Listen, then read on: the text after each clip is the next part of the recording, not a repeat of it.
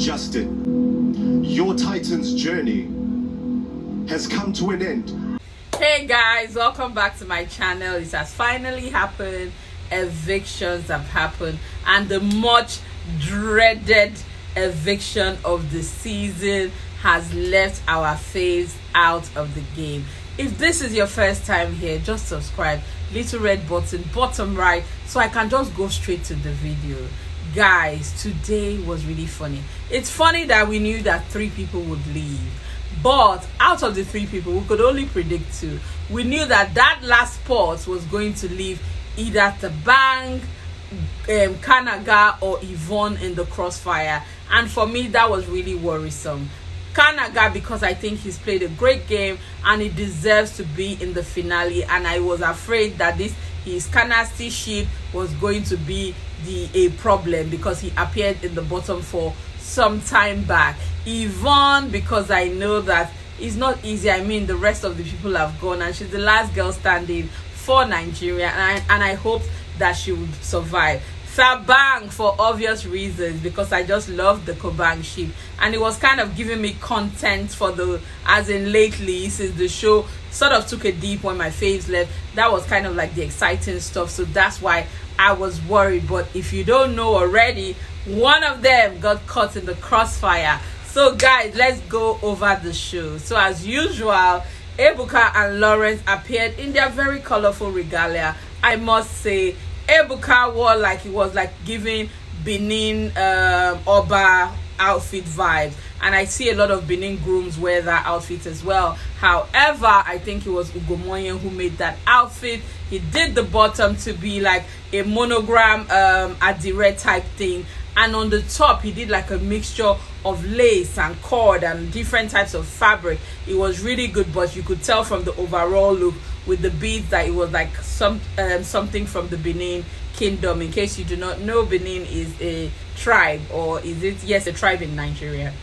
Anyway, so Lawrence wore like a blazer type, long line blazer outfit, but also super colorful. Even the stage today was really colorful. There was some colorful vibe going on. So as usual, they got to the business of the day. Guys, all the housemates were so nervous today, like nervous. Even when they called the people that were evicted, I could literally see Khosi shaking, Ipeleng. Like, this was like a very, very difficult eviction night for all of the housemates, because who doesn't want to make it to the finale? Anyways, the first person that was called was Justin. That was quite predictable. We saw that coming, I must say. So Justin was called out first, and the housemates obviously hailing him Juju baby. He came on stage and they were like, oh, that you seem very happy to have left, and he's like, I'm happy that I came this far and I'm very proud of myself, as he should. And they were like, oh, you were so zen, like something about you just seemed like you don't really care whatever it is that happens. You didn't really care all through the show, and you managed to stay on the ground. And it's like, look, he's gotten me this far to the finale, so this is who I am, and I'm actually zen. And then that was it, and then he did his signature juju dance that he does. That thing, he did it, and after the chat they let him go. The next one was Blackboi. Painful but expected. Blackboi, you have been evicted from the Big Brother house.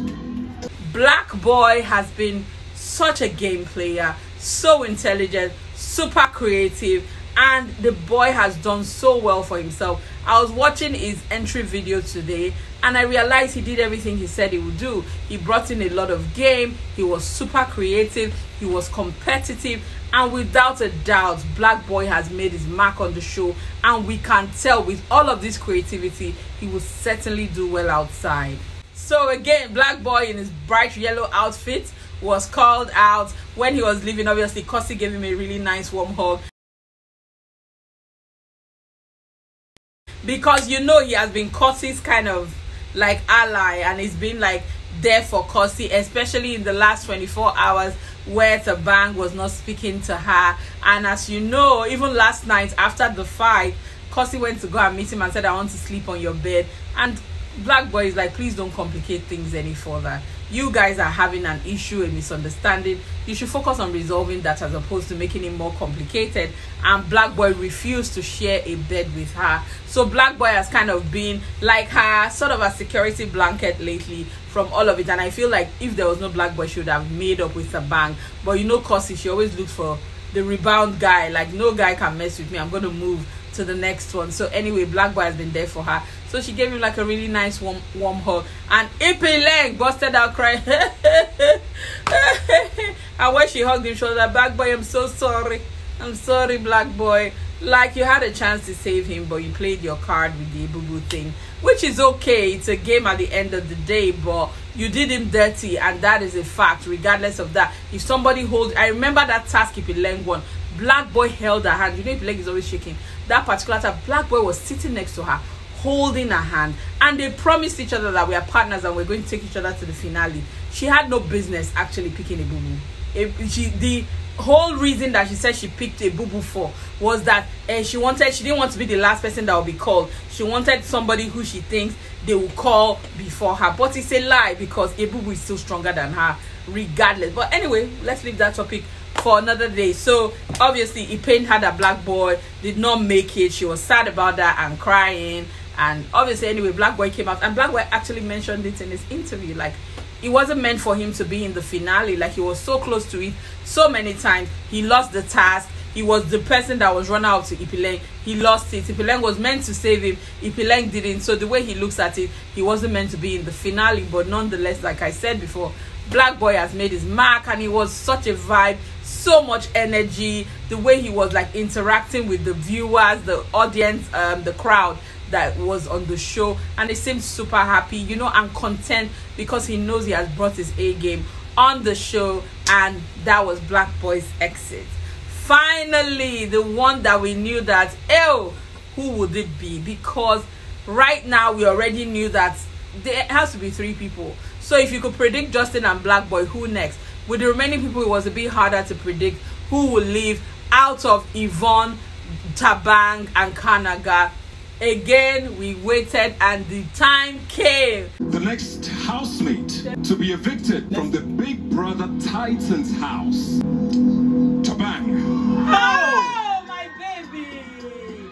And Evicted announced that Thabang was leaving. Even him, he seems shocked. Everybody was looking at each other, Tati with her mouth open, Khosi shocked. And you know, him and Khosi, they've not been talking to each other, but Khosi, where he went and he gave Khosi a hug and a peck on the lip. Talk to him. See your head now. See, quarreling. So I'm like, you people are still kissing. I thought you were quarreling. But anyway, they shall hugged each other. I'm like, oh, my chest. There goes my Kobang ship. I was really sad about that particular eviction. I didn't want it to go. It would have been kind of nice. Like, see, this evening now, they're all sitting by the fire. It would have been nice for Khosi and Thabang to be there. Like, this final, we just chill and just talk about the future together. I know I'm a dreamer, but guys, that was one ship that I really like. That was one twist to the game that I didn't see coming. And trust me, that was exciting. All you judges, keep your judgment to yourself. I love them. I like that they're exploring that whole whatever that is in between them. Even though I know that it's a game and they were both playing games, that was kind of fun to see, you must agree, right? So eventually Ebuka and Lawrence called Thabang to the stage, and oh, beautiful Thabang is so yummy. Anyway, so Thabang got on stage, and as always they asked him all the questions. And Thabang, you know, the thing about Thabang is that he's really smooth and very suave. And when they asked him all these questions, they started from Oli, like what happened with Olivia. They were going to talk him through his different relationships, and he's like, oh, Olivia was the first, like literally when we just got into the show, and I actually did not know her, and the only time I got closer to Olivia was the week that she left. So there was no way that was a possibility. And they also asked him about what's he called, Nelisa. He was like, he was having a hard time trusting Nelisa, clearly because of all the things that transpired between herself and Nelly. And you know, Nelisa used to say that he questioned all her relationships, her friendships, even like with even Yemi that was a partner Thabang questioned that relationship as well, and Thabang complained about her jumping on him and things like that. So he said it that he actually struggled with trusting Nelisa afterwards, and then finally they asked about Khosi, and he was like, yeah, he really enjoys Khosi's company, and that was a relationship that evolved, that even when people were insinuating that they had something together, that there was nothing going on at that time, that it was eventually after all the talk that they actually decided to take it to the next level, and that it wasn't planned, that it just happened. And they asked him about his strategy getting into the house. He was like he didn't have any strategy, that he knew that being himself was going to get him very far. I mean, it got him to week 10, and he's very proud of himself and very proud of his accomplishments. And we all know that Thabang did super well. He was such a gamer. He played very well. He was super intelligent. He won a lot of things. Like, Thabang is the smartest 21-year-old. I always say that. Like, the boy's maturity, and I feel like even in this game, Khosi is playing this emotional game. He knows how to hold himself and how to carry on with himself. He's not a pushover. He's not somebody that Khosi could have easily controlled. I mean, look at that fight. I guarantee you that if it was him and Khosi and Yemi, by yesterday Yemi would have gone to go and beg Khosi. But look at Thabang. Thabang held his ground. It was just when they were about to say goodbye that they were hugging, and then they now pecked. I'm just like, look at you people, waste of time. The few hours you could have spent together, you spent it quarreling. What does that mean? So anyways, that's how the whole Thabang moment went, and that was it for Thabang. I am genuinely going to miss Thabang. I actually really enjoyed that ship, if I must say. Beyond that, I enjoyed Thabang as a game player, arena games, the way he was like super fast, and it was actually really funny as well. So, and I think I saw growth in the game. I mean, it went from a Thabang who seemingly didn't even really want to interact with Nigerians. I could see a wall, and Thabang is like, from he's a Soweto boy, he was like, he just grew up knowing that, Omo, this is where I'm from.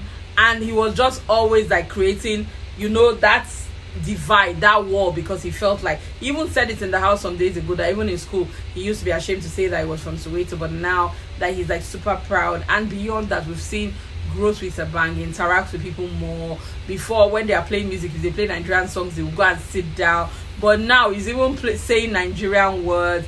And you know, he's closer to a couple of the housemates now. He's warmer to other cultures as opposed to initially that we all thought. I mean, I've seen people even say Thabang doesn't like Nigeria. That wasn't the case. He just wasn't very open to other cultures, especially somebody who is really like from a place that is very cultural. So he's just like not opposed, but like slower and less receptive. But we saw that change on the show. We saw him now, he can even sing the songs and dance to the song, and he's a lot nicer and warmer to the rest of the housemates. And I believe that that is what this show is about. It's about learning and unlearning. Even us, with the way we're like, oh, we don't like this type of music, now we're chanting to a lot of the songs. And well, and I really love that cultural fusion, which is kind of like the best thing about this BBtitan. So eventually Big Brother congratulated the housemates, calling them finalists. Oh, they were so happy, so happy, from being so nervous. Like, it was such a relief, especially for Kanaga. I've never seen Kanaga like this. He took his chair, sat in front of the screen. It was almost like he was ready for whatever. And Yvonne too, everybody just looking and seeing what's her name, Ipileng, very emotional. Tati, you could tell that one, she doesn't really care about anybody. She was just like very happy, saying, oh, congratulations babes, you did it girl, you did it girl. She seemed like just in high spirits, and you know, rightfully so. So all of the housemates, they hugged each other, group hug. They were all very happy, very emotional, and very proud of themselves, as they should be. Big Brother had like little refreshments outside for them in the fireplace, and they all sat by the fire and just did like their whole little gisting about how far they've come. And that was like really interesting to see as well. I'm super happy, and congratulations, you guys did it. For the voting, we saw how Africa voted. Yvonne was topping that chart. I can't believe Kanaga's people, you guys did it, even though they are saying it's status people that helped them. So at this point, I think everybody should focus on their focus. Vote your fave. Stop sharing votes. Vote your fave, so that you will know that you did your best for your fave, not that you will lose a spot trying to save somebody else. in case. I'm not saying that's what happened, no, I'm just saying in case. So now is the time. They are individuals, they are not paired, and it is the finale, so everyone kind of needs to focus on whoever it is that they're pushing. It's been a great show, I must say. We had our ups and downs, we had our moments, but it's been a great show so far. And guys, you can be guaranteed that I'm going to be giving you updates back to back this week. Don't worry about that, be rest assured, I got you this week. I'm going to try and follow the show as much as I can in this final week, because I think that a lot of interesting things should actually happen. So if you haven't subscribed, then you're doing yourself a disservice. I am the plug, I'll tell you for free. My name is ChicksJS. I am ChicksJS everywhere. To subscribe is free of charge. There is not the TV subscription, and the thumbs up stuff now free. So please just give it to me, baby, give it to me. Little red button bottom right. Thank you so much for tuning in, and again, congratulations to your faves if they survived and if they made it, as we look forward to the finale. Guys, thanks for watching, thanks for tuning in. I will see you in my next video. Bye guys.